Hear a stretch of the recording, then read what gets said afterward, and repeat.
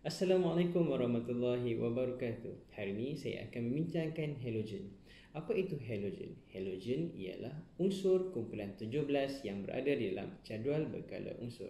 Apakah unsur-unsur tersebut? Unsur-unsur tersebut adalah fluorin, klorin, bromin, iodin, estetin dan terakhir adalah tennessine.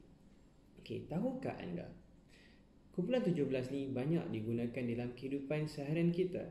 Iaitu contohnya fluorin, ion fluorida digunakan dalam ubat gigi, klorin digunakan dalam peluntur, manakala bromin digunakan sebagai bahan di dalam pemadam api, manakala iodin digunakan di dalam perubatan sebagai disinfektan. Apakah keadaan fizik halogen ini pada suhu bilik? Fluorin dan klorin berada dalam keadaan gas, manakala bromin berada dalam keadaan cecair. Tetapi iodin, estetin dan tennessine berada dalam keadaan pepejal pada suhu bilik. Menariknya, halogen ini mempunyai warna yang tersendiri. Klorin hijau kekuningan, manakala bromin perang kemerahan dan iodin ungu kehitaman. Bagaimana takat lebur dan takat didih bagi halogen apabila menuruni kumpulan 17? Takat didih dan takat lebur bagi kumpulan 17 adalah semakin meningkat apabila menuruni kumpulan 17. Ini kerana apabila menuruni kumpulan 17, saiz atom bertambah.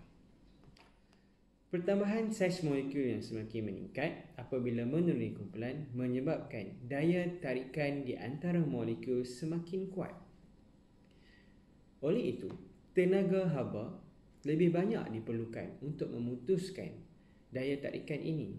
Ini menyebabkan takat lebur dan takat didih bagi kumpulan 17 semakin meningkat apabila menuruni kumpulan 17. Apakah sifat kimia bagi unsur kumpulan 17? Saya bahagikan kepada 3 tindak balas halogen, iaitu tindak balas halogen dengan air, tindak balas halogen dengan besi, ferrum, tindak balas halogen dengan natrium hidroksida. Mari kita perhatikan. Kelalang dasar bulat yang mengandungi bunga mawar dialirkan dengan gas klorin yang lembap iaitu mengandungi air. Perhatikan perubahan warna pada bunga mawar. Bunga mawar menjadi semakin putih iaitu bunga mawar dilunturkan warnanya. Ini bermakna warna merah bunga mawar tersebut dilunturkan oleh kehadiran asid hipokloros. Perhatikan di dalam kelalangkun. Kelalangkun terdapat gas klorin. Kemudian, wool besi dipanaskan terlebih dahulu dan wool besi diletakkan ke dalam kelalangkun.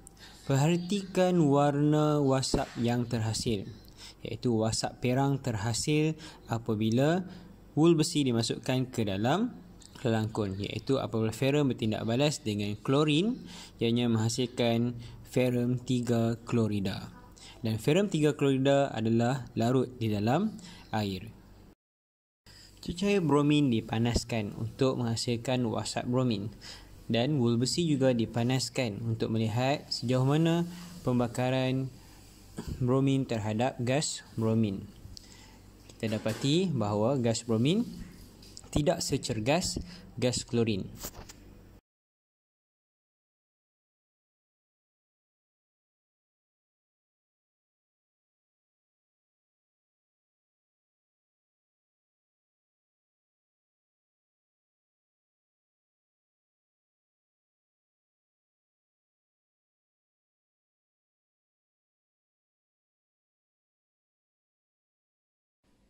Tahukah anda apabila menuruni kumpulan 17, ianya semakin kurang reaktif?